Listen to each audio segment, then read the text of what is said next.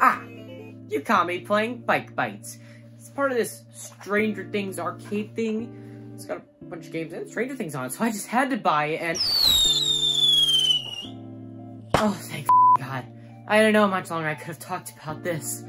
Ah, that must mean it's that time of year again, where fireworks fill the air, gunshots trying to pretend to be fireworks, and movies are shit. Yep, it's the dreaded month, January, also known as the Monday of Months. If you don't know, January is a month where major film studios release films that they either have little to no faith in, or just the shovelware of the film industry. Throughout the years, January films have been at best below average, and at worst, some of the worst things ever conceived by man.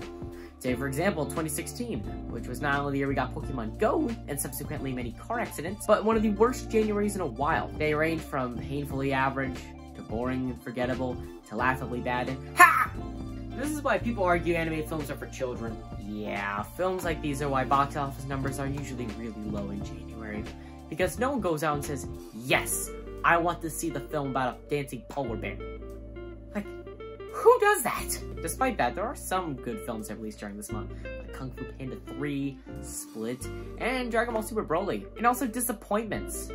Yeah, whenever I see releasing in January on an anticipated film, I'm like, yeah, that's probably not gonna be very good.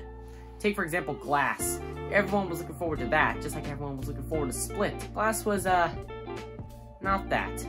Like, maybe David Dunn go out like a little bitch. Got drowned in a puddle. Come on, a puddle? Really? Sure, whatever. While those are good, nothing excuses the amount of shit horror that releases during this month. It's just generic plots and jump scares over and over and over again. And good God, don't get me started on all the same tropes, like the music fading up before a jump scare, and stuff appearing and disappearing in the background. Also, these horror films are just really forgettable. Who remembers The Forest and The Devil Inside? Just don't go see films in January. They are sent there to die for a reason.